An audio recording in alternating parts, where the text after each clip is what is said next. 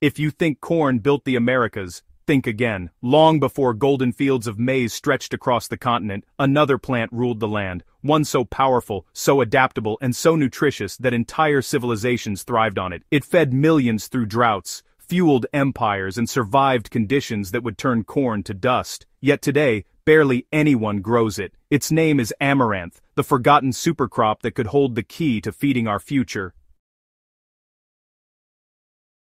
Over 4,000 years ago, long before European ships crossed the Atlantic, the Aztec, Inca, Maya, and Pueblo peoples were already cultivating amaranth. It wasn't just food, it was culture, medicine, and spirituality all rolled into one. Spanish colonial records show that before the conquest, nearly 4 out of every 5 acres of Aztec farmland were devoted to amaranth. That's how vital it was.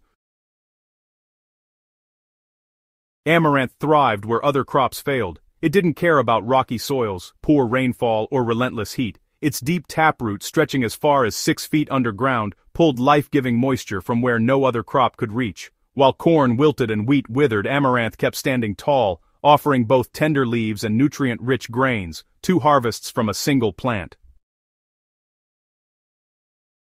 This was nature's insurance policy against famine. A single acre of amaranth could sustain families through drought and hunger, turning even harsh landscapes into dependable food sources. Let's talk numbers, because this is where amaranth truly outshines the rest. The seeds contain about 14 to 16% protein, nearly double that of corn, but what makes it revolutionary is lysine, an essential amino acid missing in most other grains. Without lysine, your body can't properly build or repair muscle tissue, meaning amaranth delivers complete protein, the kind you usually get from meat or eggs. Its leaves are equally impressive. Fresh amaranth greens pack twice the calcium of spinach, more iron than kale, and generous amounts of vitamins A and C. 1 cup of cooked amaranth grain provides 251 calories, 9 grams of protein, and 5 grams of fiber, more than double the nutritional density of white rice. And unlike most grains that only give you seeds, amaranth offers edible greens all summer long, followed by protein-rich seeds in the fall. It's a crop that literally keeps on giving, nourishing families from spring to harvest. For all its brilliance, amaranth's downfall had nothing to do with its performance. It was political. When Spanish conquistadors arrived in the early 1500s, they found a civilization sustained by a sacred grain they didn't understand. The Aztecs used amaranth in religious rituals, shaping dough made from its flour and honey into figures of their gods, which they then broke and ate in ceremonies.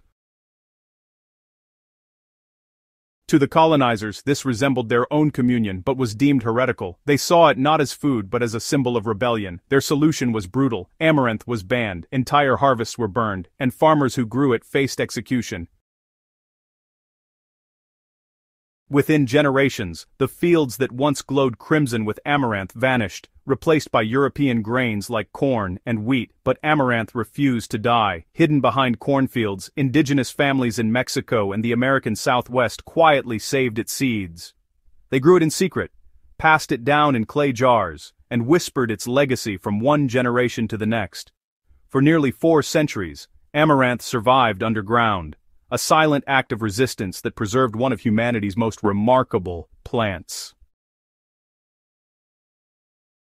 Here's the exciting part. You can grow this ancient survivor right in your backyard. Amaranth is honestly one of the most forgiving crops out there, perfect for gardeners dealing with dry soil or unpredictable weather. It germinates easily and, get this, requires about half as much water as corn. An acre can yield up to 3,000 pounds of grain, even under tough conditions. To get started, plant amaranth seeds about 1/4 inch deep in well-drained soil after the last frost. It thrives in warm weather, ideally between 68 and 85 degrees Fahrenheit, or about 20 to 30 degrees Celsius. Keep the soil lightly moist until seedlings establish, giving it about 1 inch of water per week. Once mature, amaranth becomes highly drought-tolerant and rarely needs additional watering unless the season turns extreme. For a nutrient boost, mix 1 liter of water with 20 grams of organic seaweed extract and 5 grams of liquid kelp fertilizer. Stir well and apply this solution every 2 weeks during the growing season. This gentle feed encourages lush leaves and abundant seed heads. By midsummer, you can expect amaranth to tower somewhere between 4 to 6 feet high, crowned with these brilliant clusters of crimson, gold or even purple seeds. When the seed heads start to dry, just cut them, thresh gently to separate the seeds, and winnow away the chaff. Store the dried seeds in a cool, dry place. They'll last for years. And don't forget, the young leaves can be harvested for salads or cooked up like spinach, making amaranth both a grain and a green that's really worth growing year after year. So, why hasn't amaranth reclaimed its throne? The simple answer: economics. Modern agriculture is really built for uniform, machine-harvested crops like corn and wheat. Their infrastructure, subsidies, and processing systems just leave little room for unconventional grains.